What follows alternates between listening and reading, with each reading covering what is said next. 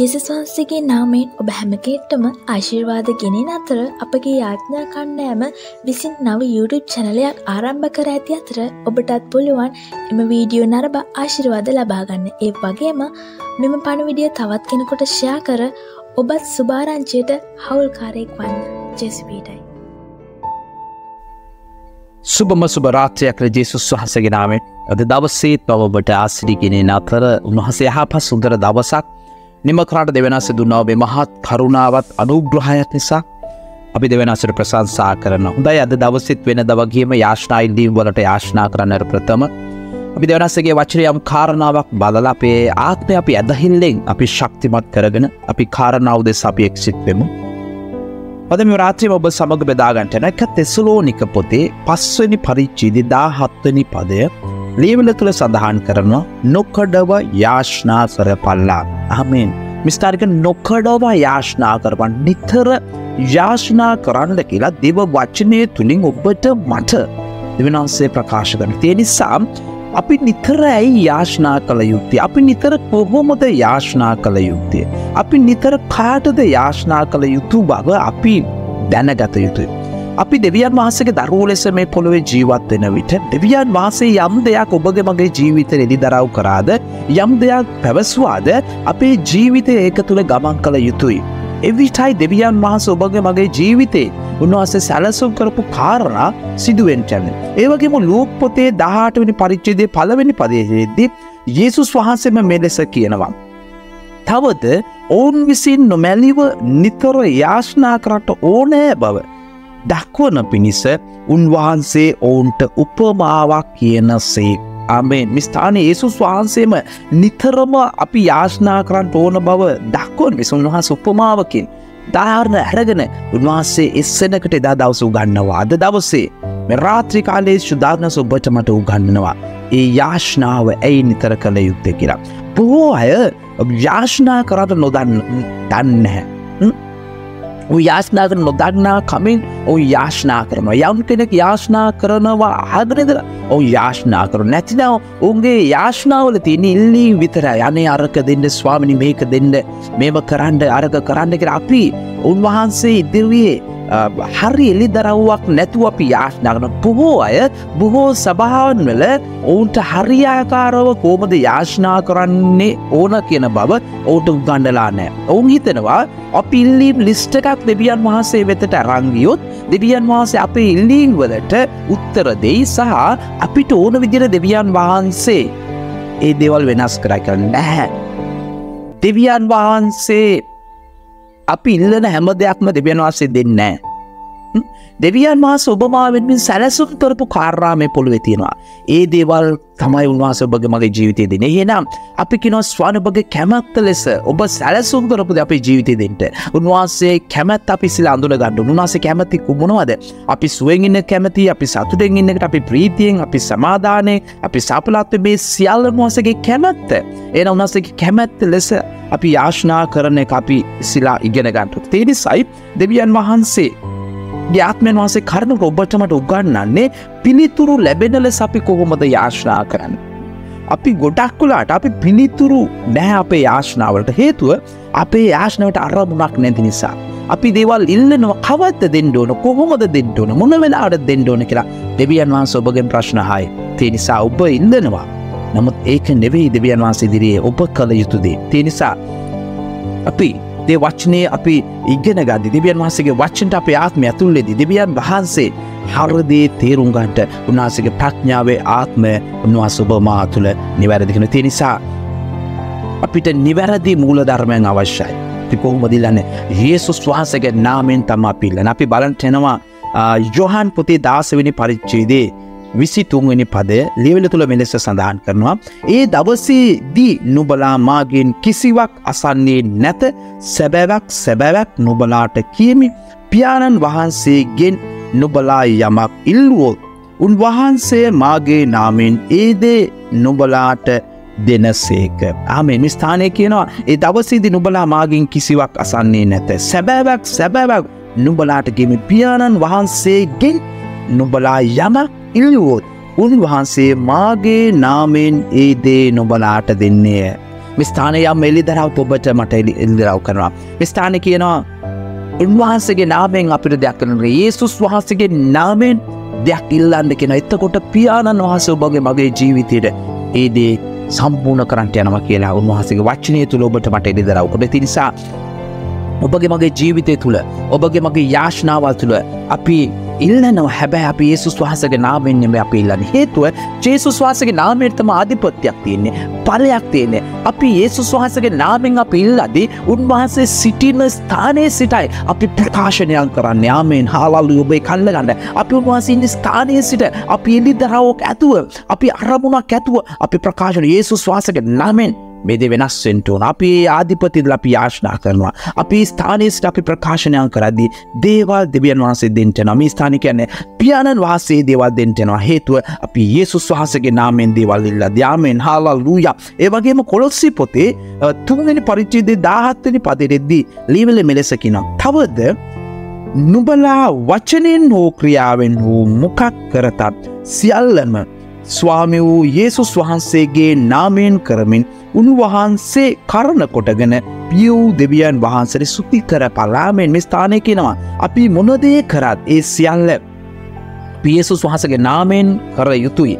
ඒ කරමින් මේ ස්ථානයේ කියනවා උන්වහන්සේ කරන කොටන පිය වූ දෙවියන් වහන්සේ ස්තුති කරපළා.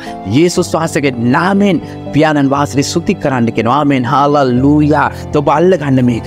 ඔබ යමක් කරද්දී ඔබ යේසුස් වහන්සේගේ ස්ථානයේ සිටින බව මේ ස්ථානය අපිට එළිදරව් කරනවා. ඒ නිසා ඔබ යමක් කතා කරද්දී ඔබ තේරුම් ගන්න ඔබ තුල සුදාත්මයක් ඉන්නවා. ඔබ උන්වහන්සේගේ ආධිපත්‍ය රැගෙන ඔබ කතා කරනවා. උන්වහන්සේ සියල්ල ඔබට පවර්ලා තිනවා. මේ දේවල් අපිට දේ වචනේ තුල සම්පූර්ණ පැහැදිලිස කියලා තිනවා. එහෙනම් ඔබ තේරුම් ගන්න ඕන දෙවියන් වහන්සේ ඔබට දී තිබෙනා වූ ආධිපත්‍ය. ඉස්සෙල්ලා ඔබ උන්වහන්සේ වඳුන ගන්න. ඔබ යාඥා ඉල්ලීම් කරන්නට ප්‍රථම ඔබ දෙවියන් වහන්සේගේ වචනේ සිටගෙන ඔබ යාඥා කළ යුතුයි. ගොඩක් වෙලාට ඔබට කැමති දේ ඔබ කියනවා. නමුත් ඔබ දේව වචනට එකඟ දේද ඔබ කතා කරන්නේ. රෝම පොතේ 10 වෙනි පරිච්ඡේදයේ 17 වෙනි පදයේදී ලියවිලි මෙලෙස සඳහන් කරනවා. මෙසේ ඇසීමෙන් ඇදහිල්ලද ක්‍රිස්තුස් වහන්සේගේ වචනේ ඇසීමෙන් පැමිණෙන්නේ. මේ ස්ථානයේ කියනවා ඇසීමෙන් ඇදහිල්ල පැමිණෙනවා කියලා. ක්‍රිස්තුස් වහන්සේගේ වචනේ ඇසීමෙන් තමයි අපිට ඇදහිල්ල කියනා වූ තලය ක්‍රියාත්මක වෙන්නේ. ඒ නිසා අපිට ඇදහිල්ල කියනා වූ දේ අවශ්‍යයි දෙවියන් වහන්සේගෙන් පිළිතුරු ගන්නවන. එන කොහොමද ඇදහිල්ල ක්‍රියාත්මක වෙන්නේ? දෙවියන් වහන්සේගේ වචනය, දේව වචනය කියවීමෙන්, ඒක ඇසීමෙන් ඔබගේ ආත්මයට එනවා. රයිට්. දෙවියන් වහන්සේ මේක තමයි කියලා තියෙන්නේ. එහෙනම් අපි ආත්මය තුල ඇදහිල්ල කියන තලය අපි සම්පූර්ණ කරගන්න නම් අපි වචනය ඇසිය යුතුයි, වචනය කියවිය යුතුයි. ඒක තිබෙනා වූ දේවල් අපේ ආත්මයට අපි එළිදරව් කරගත යුතුයි. එවිටයි අපි යාඥාවලට පිළිතුරු දෙවියන් වහන්සේ දෙන්නේ. ආමෙන්. හාලෙලූයා. නිසා ඔබ මේ මූල ධර්මයන් ඔබ අල්ල ගන්න. සුදාත්මය සද දවස ඔබ තුල සිටිනවා. සුදාත්මය ඔබ තුල සිටින දේ වචන ඔබ කියා දුන්නාසේ කියන ඔබ සුවයි ඔබගේ උරුමයයි, සමාදාන ඔබ උරුමයයි. උන්වහන්සේ ඔබ නිසා කුරුසෙට ගිහින් ඔබගේ සියලු පාපය, සාපය, අයිතුකම උන්වහන්සේ මත ගත්තා. ඒ නිසා උන්වහන්සේ කියන ඔබව දැන් නිදහස් කර තිබෙනවා. ඒ වගේ දේ වචනේ කියන ඔබ අන්ධකාරයේ සිට ඔබ ආලෝකයේ රාජ්‍යයට අද දවසේ ගෙනත් තිබෙනවා. ආමෙන්. හාලෙලූයා. ඔබ දේ වචනේ ඉඳගෙන ඔබ යාඥා කරනවා. කියන ඔබට විරුද්ධව සාධන කිසි අවිය සඵලවත් වෙන්නේ නැහැ කියලා යේසුස් වහන්සේගේ නාම ප්‍රකාශ කරනවා. හාලෙලූයා. නුඹට විරුද්ධව ඒ අය පැත්තක දහසක්ද, දකුණු පැත්තේ දසදහසද වැටෙන්නේ. නමුත් දුෂ්ටයාගේ විපාක නුඹට ලං නොවන්නේ. ඒ වගේ දේ වචනේ කියන ඔබේ පහයි ගලක නොවදින පිස මං බෝ ආරක්ෂා කරන්නේ. මේ තමයි දේව වචනේ සිට ඔබ යාඥා කරනවා. ඔබ ස්ථානයේ සිට ඔබ යාඥා කරද්දී තත්ත්වයන් වෙනස් වෙනවා. හාලෙලූයා. හාලෙලූයා. එහෙනම් ඔබ යාඥා කරද්දී ඔබට අවබෝධයක් වන ඔබ දේ වචනේ ඉඳගෙන ඔබ යාඥා කරනවා. දේ වචනේ ඉඳලා ඔබ යාඥා කරද්දී තත්ත්වයන් වෙනස් වෙනවා. හාලෙලූයා. හාලෙලූයා. ඔබ අල්ල ගන්න මේ රහස්. ඔබගේ යාඥාව බලන්න මෙතෙක් ඔබ මොනවද කතා කරේ? මොනවද වෙනස ඉල්ලුවේ? කොහොමද ඔබ යාඥා කරේ? උන්වහන්සේ කියන ස්වාමීන් වහන්සේ මගේ දේරා මට කිසිංගයක් නොවන්නේ. ආමෙන්. හාලෙලූයා. ඒ තමයි දෙනසේ වචනේ තුල ඉඳගෙන යාඥා කරන ක්‍රමවේදය. උන්වහන්සේ මගේ ස්වාමියාණන්. උන්වහන්සේ මට සපයනවා. හාලෙලූයා. උන්වහන්සේ කැමති මා සතුටින් ඉන්නවා දකින්න. උන්වහන්සේ කැමති මා ප්‍රීතියෙන් ඉන්නවා දකින්න. හාලෙලූයා. ඒකයි උන්වහන්සේ කියන අපිට විරුද්ධව හදන කිසි අවියක් සඵලවත් වෙන්නේ නැහැ කියලා. දේ වචනේ කියන එහෙනම් අපිට විරුද්ධව යක්ෂයාගෙන කිසි දෙයකට දෙවියන්වහන්සේ කැමති නැහැ. එහෙනම් දෙවියන්වහන්සේ කැමති අපි සන්තෝෂයෙන් ඉන්නත් දකින්න. ඒ නිසා ඔබ යාචනා කරද්දී ඔබ වචනේ ඉස්සලා අහන්න, වචනේ තුලින් ඇදහිල්ල ගන්න. ඒක තුලින් ඔබ කතා කරන්න. එහෙනම් උන්වහන්සේ කැමති අපි යහපත් ජීවිත ගත කරන්නට. ඒ නිසා ඔබගේ යාචනාවල් ඔබ නිවැරදි කරගන්න. ඔබ ස්ථානය තුල ඉඳගෙන ඔබ යාචනා කරන්න. ඔබගේ ජීවිතේ පුදුම දේ සිද්ධ වෙන්න. බොහෝ දේ සිද්ධ වෙන්න. නැතිනම් ඔබට කැමති විදියට ඔබ කියනවා ස්වාමී අරක දෙන්න, මේක දෙන්න, මේක වෙනස් කරන්න, මේම කරන්න කියලා ඔබ යාචනා කරාට මෙතෙක් ඔබ යාචනා කරලා තියෙ විදිහ හැබැයි ඔබට මුකුත් ලැබිලා නැතුව ඇති. එහෙනම් අපිට ආධිපත්‍ය අවශ්‍යයි. ආධිපත්‍ය අපිට දෙන්නේ දෙවියන් වහන්සේගේ වචනේ තුලයි. එහෙනම් අපි තුල සුදාත්මනස් ඉන්නවා. අපි වචනේ තුල සිටගෙන අපි යාචනා කරද්දී ජේසුස් වහන්සේ ප්‍රකාශ කරන ආකාරයටම මේ පොළොවේ දේවල් සිද්ධ වෙනවා. ඒ විට පියාණන් වහන්සේ අහලා පියාණන් වහන්සේ අපේ ජීවිතේ පිළිතුරු දෙන්න යනවා. හාලෙලූයා. මම විශ්වාස කරන රාත්‍රියේ සුදාත්මනස් ඔබට යමක් උගන්වමින් සිටිනවා.